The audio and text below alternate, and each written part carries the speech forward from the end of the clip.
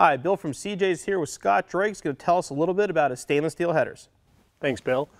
These are 65 to 68 stainless steel modified tri-Y headers. They fit all small blocks.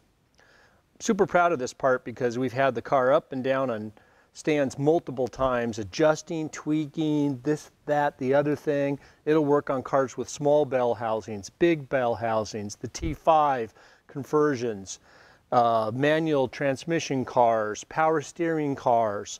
So it's a tight fit on some of those combinations, but we tried to produce a product that would fit all applications, and really that's the trick.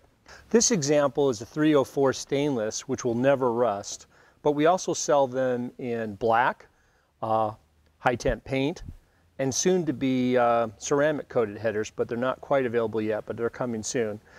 The features and benefits of this is a really thick flange, stainless steel construction, a good flow with proper clearances, as I talked about before. Also includes an exhaust manifold gasket, American standard threads on the bolts, the flange, a reducer cone, and the bolts.